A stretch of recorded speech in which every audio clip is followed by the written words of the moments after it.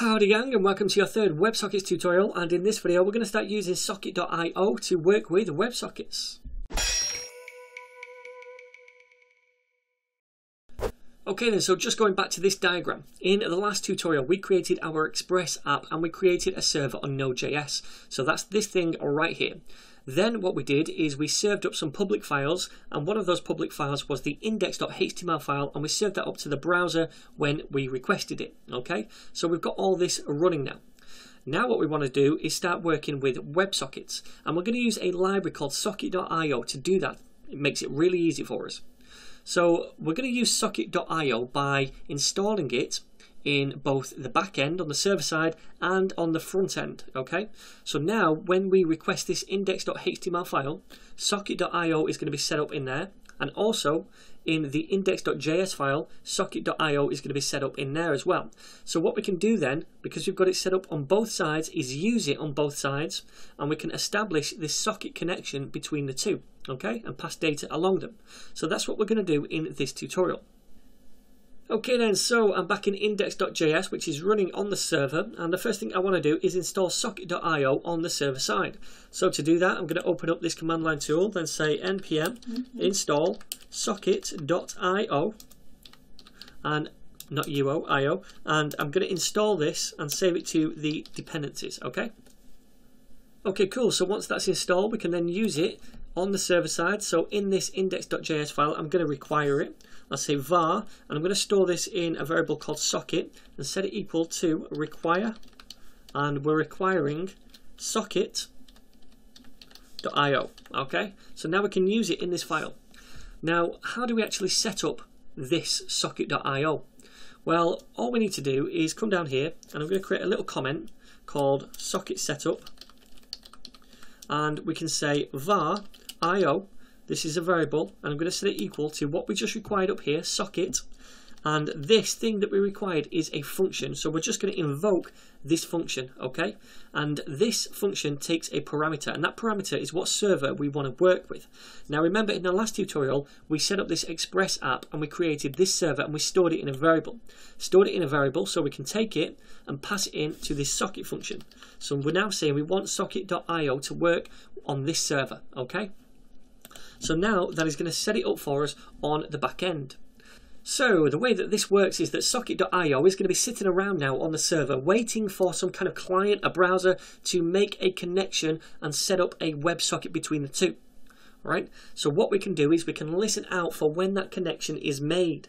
So to do that, we can take this variable we've just created, io, and we can say .onConnection. So this is going to listen out for an event called connection, right? And that event is when the two connect, when we make a connection from a browser.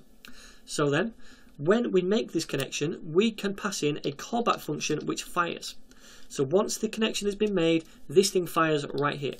And inside here, we could just for now console.log a message. So I'll say console.log, and we'll say something like made socket connection, right? And inside this callback function right here, we can pass a variable which is going to refer to that instance of the socket which is made, right? That one particular socket.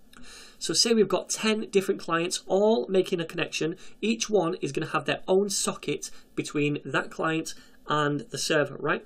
So when one particular client connects, we're going to listen out for this connection method. It's going to connect to the server. We're going to fire this callback function, which then passes through this socket, which refers to the socket between the client that's making the connection and the server. Makes sense? And we can do stuff with this socket object later on. So for now, let's just save it. And if I go to the same web address right here, at the minute, nothing is going to happen. And we can see in the console, in fact, we need to say nodemon index first of all to actually run this file. Okay, now if I go to 4000, yep, we get that back.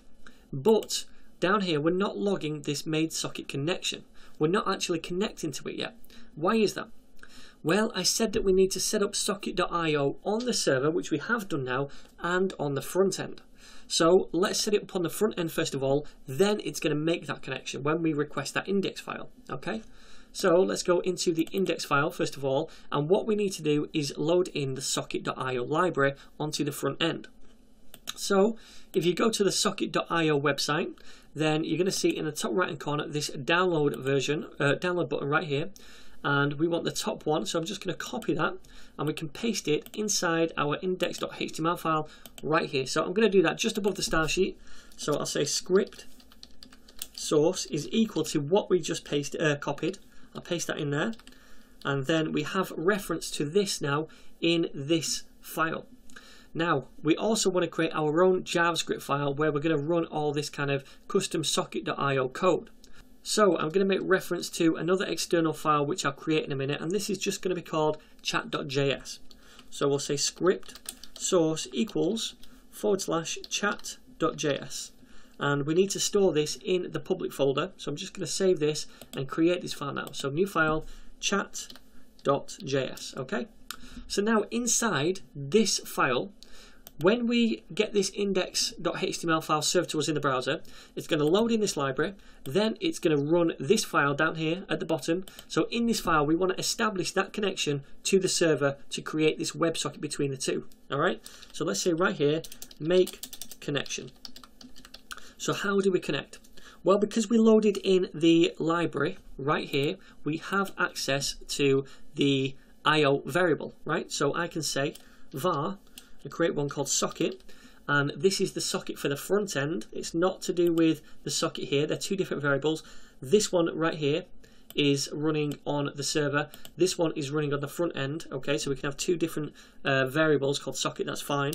So we're setting that equal to IO, and we have access to this because we've loaded in the library on the front end. IO, and to make a connection we say dot connect, and we're going to say where we want to make this WebSocket connection to. So we want to go to the local host. So I'll say http /localhost, and it's port 4000 that we're listening to on the server. So we can pass in that, and then now when we load up this index.html file in the browser, we're going to run this file and we're going to make that connection, right? So when we make that connection in the index file, we're listening out for that connection right here. Then we're going to log this message. Make sense? So now let us run this. Are we running it? Let's check. We need to say, oh no, we don't. We're running it already. Cool. So let's refresh this page over here. When we refresh it, is this going to work? Let's have a look. Well, now if we open up this, it says made socket connection. So we have made that WebSocket connection, and now there's a socket running between the client, the browser, and the server, and we can start to pass data between the two of them. Pretty awesome, right? So just dead quickly to run through it again, we have created our Express application. We've created a server and stored it in this variable. Then we've required socket.io to work with WebSockets. Down here, we've created a new variable called IO, and we've set it equal to socket, which is what we required, and we're invoking that function and passing through this server we created. Okay? So now that's setting up the sockets on the server side. Then we're listening out for a connection by saying IO.on connection, and when that connection is detected, when it's made, then we're firing back this callback function, which is taking through this socket, and it's got information about that socket, and we can do stuff with it later, and it's logging this message. All right, so we're making this connection right here from the front end by loading in the library to the index file right here. Okay, then in this file that we're running at the bottom, we're making that connection by saying socket is equal to IO. We can use this because of the library. .connect to this thing right here, localhost 4000. So when we load this index file in the browser, it's making that connection. We're listening for that connection right here, logging this message. Okay, so let's just do one more thing. I want to show you this thing right here, the socket. So I'm just going to actually log this to the console as well. So I'll do a comma right there and then say we'll log the socket, and what I'm going to do is log the ID. It's got a property called ID. If I just logged socket, it's going to be loads of junk, tons of properties. We're not interested in most of it, but I'll log the socket ID. So if I save this now, what we can do is view it in a browser again, and if I refresh, then open up this console right here, we can now see this socket connection, right? So it's a unique ID. If I refresh again, we're going to get a different socket connection. So every time we refresh, every time a different computer connects, for example, if I paste this in a new browser, imagine this is a new computer somewhere else in the world, when they connect, they're going to get their own unique socket ID, their own unique socket between the client and the server, okay?